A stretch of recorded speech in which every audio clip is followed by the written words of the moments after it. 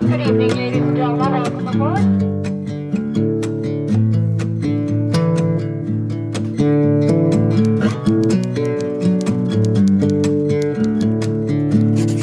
Hello everyone, I hope you are all doing well. Welcome back to my channel. In today's video, we are talking all about how to set up your first bullet journal. And this is from someone who just set up her first bullet journal. I wanted to say I finally bit the bullet, but then I was like, ooh, that's a little cheesy. In today's video, we are going to be talking about how to set up your first bullet journal, some things to keep in mind, some pages that you may want to have at the beginning of it, and basically how bullet journaling works in terms of an index. I have been using mine for a month now, and I really love the way that it keeps track of all of my events. It's all the little things that fall between the cracks for me that I really needed to get under control. So without further ado, let's set up our first bullet journal, and welcome to any of you beginners or anyone who is new to this channel. I'm so happy to have you here.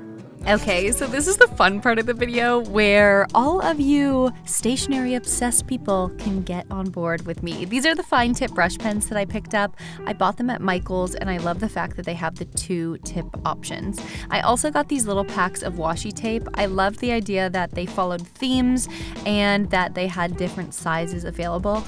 In the end, this ended up being cheaper than buying them individually, but I'm not gonna lie, this wasn't a cheap purchase, but they certainly upped my game when it came to this bullet journal. A couple of pen options. It's really important as well just to have blank black pens, and this brush pen, I was a little worried about it bleeding on through, but that's good for calligraphy.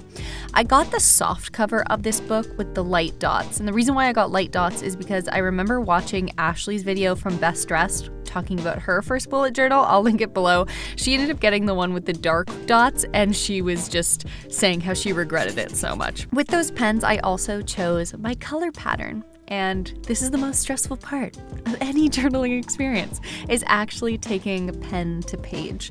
I just did my name and I used the soft marker and then did the black over top. So for the first page, I wanted to make a grounding statement. I'm gonna write this a little bit later in the video, but it's my note to self page, and it's for the rest of 2020. I just tried to use a mix of the pens with that one. Now this page I learned from another Amanda on YouTube, and I will link hers below as well. This is called the guide page, and I really loved the idea of this. So you create basically a guide by counting all of the dots, all of the lines, and then splitting them up into 2 sections, 4 sections, 3 sections, so that later when you are creating your pages or boxes, you can basically use this as a guide to create those fun pages, and you don't have to be counting all these dots the entire time. This actually ended up becoming handy. I wasn't sure how handy it would actually be, but it did end up working out pretty well. A funny note, I just want to say, if you guys mess up in your journal, like, don't worry about it. It's fine. You will get through it. On this page, I ended up writing ideas because I was actually meaning to write index and I didn't put the N. So I was like, you know what? It's okay. We'll just have a little ideas section. And the premise behind this little section, I decided, was that it's ideas for future pages. And I've written a couple of things below there, including habit trackers, which we will get to later. So finally getting to the index. This is one of the most important parts of your bullet journal. And the reason why I made this is just to show you guys what the index for me is going to be. The dot being task, the open dot being event, the triangle being appointment, the dash being notes. I put a star if it's important, cross it out if it's canceled, and then of course the arrow if it's migrated. I also have the little heart just in case I have some inspiration. I'm creating this bullet journal in October, which means there are 3 months left of 2020. I really wanted to make a point of the fact that, yeah, 2020 has been super hard for pretty much everyone, but there's still 3 months to be had, and it's ours to relinquish if we want. So goals. I did set a couple of goals, and that included finishing YouTober, starting to save more, starting to meditate, and I just figured that it would be kind of nice to set some big goals before breaking down the smaller ones inside of this journal. This is something I saw on a lot of bullet journaling videos, and I really loved the idea. So it's things to check out. It's those moments in the day when a friend, a boyfriend, a girlfriend, family members, they give you an idea of something to watch, something to listen to, or something to read. Now in here I ended up having to add a book section in the music section as well. But anyways, that's something to write down any suggestions that you get. I really liked that it was just for fun and to remind you to slow down a little bit. This is one of the most important parts of your bullet journal, the future log. And the future log is basically set up so that you can again go month by month. And this is super easy again because there's only 3 months. So it was kind of great to set up my bullet journal with such little pressure. But October, November, December, it's a future log of that month at a glance. So this could be included in this birthdays or big events that you need to remember, like weddings. I figured it would be kind of cute to add on the left page beside the future log things to reflect on, and then as well things to look forward to in the next couple of months. I reflected on a couple of questions, and those questions included: what am I grateful for? What have I achieved so far? What were some high points and what were some low points? And then the refreshing is basically going off that and asking, what am I wanting to achieve? What are my goals for the later half of this year? What should I keep doing, and what areas do I want to grow in? By writing this down, I knew it seemed kind of silly at first, like thinking, oh, of course I know all these things. But when I actually wrote it down, gave it an identity in my mind. Later, I did fill out that section. Now, for YouTube accountability, this is something I want to really start doing. As you guys know, if you're tuning in today, I am starting YouTober, and this is one of the first videos in my YouTober series. YouTober, as I know, was started by Kaylin Nicholson, and I know that other people do October? Let me know below if you know. But basically, it's releasing a video every single day in the month of October, the cozy season. So I have created an accountability chart and a reference so that I can really stay on track.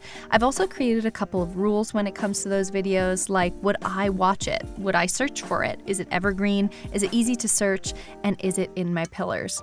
From there, I also created a chart basically outlining how many videos I made, subscribers at the time, and if I'm feeling motivated and happy.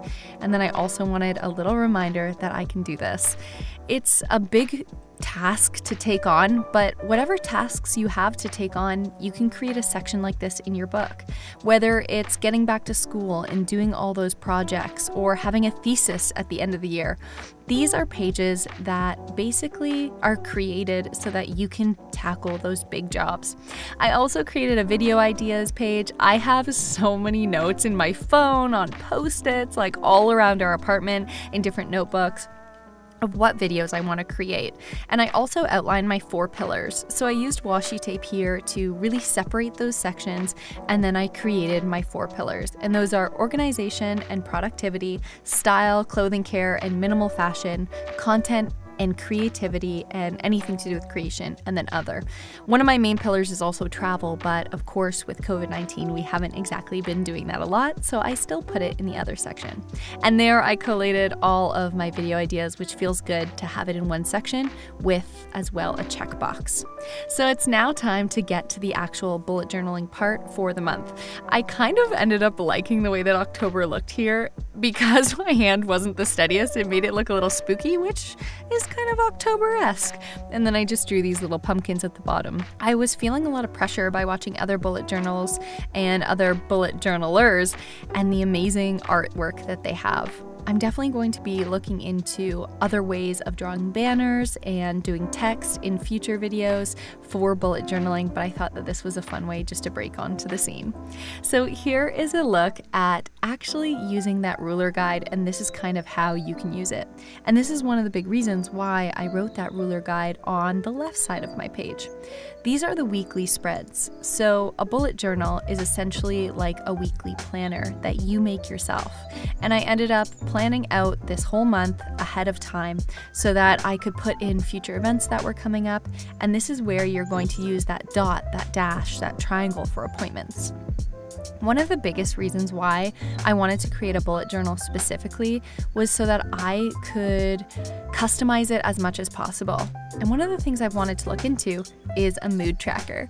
I made it look like little cow dots and used the purple theme, and this way, day to day, I can assess my mood.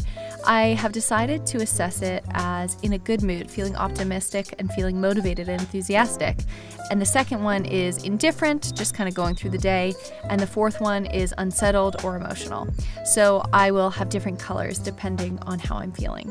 I also wanted to track gratitude every single day. I wanted to write something that I'm grateful for. I found that a daily practice of gratitude has really opened up my heart and made my mind kind of trend more towards positive thinking. Other things that I was also assessing was reading, meditating, working out, releasing a video, and stretching. And then at the end of the month, I would like to assess kind of what I took away from this small season.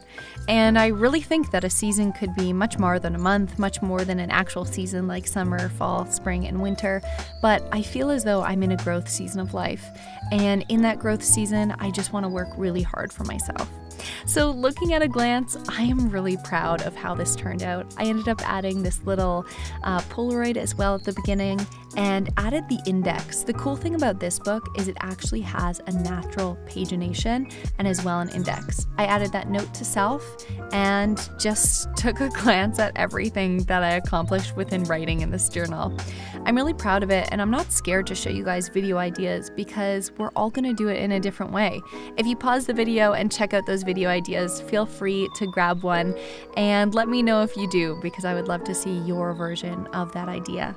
It's growth season for you too, and I really appreciate you checking out this video.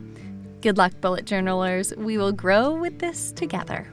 So that's it. That's all. I'm so proud of how it turned out. I'm obsessed with the washi tape. I think it looks so cute. I know that's kind of an extra purchase that you have to make if you want to have that in there, but it really amped up the look of every single page. So I love it so much, and I'm excited to continue on with this. Again, if you've got any suggestions about other pages that I should include or things that you do in your bullet journal that you find really helps you, I would love to see that in the comments below. Or if you're just a beginner when it comes to bullet journaling and you've been maybe intimidated to get into it, because that was one of the things for me. I would watch all of these bullet journal videos and see these incredible drawings and be like, oh, mine is not going to be like that, but we've got to start somewhere. I think one of the keys is figuring out just a couple of different fonts, a cursive and maybe a sans serif that you can do, and then just mix those together. And then just the colors help too. Don't get too hard on yourself when it comes to just starting in the layout, and if you mess up, don't even worry about it. I just figure this is going to be a journey that we will be on for some time, and we'll just get to see the progress, and that's the funnest thing to watch, is progress within any project. That being said, thanks so much for joining this video. If you guys are new here, I would love if you would hit subscribe. It means so much to me as I try to grow this little nook on the internet, and that subscribe just allows me to continue to make videos like this. I hope you guys have a great day, and we'll see you in the next one. Bye. Ladies and gentlemen, if preparing for departure, please check to see that your seatbelts are securely fastened.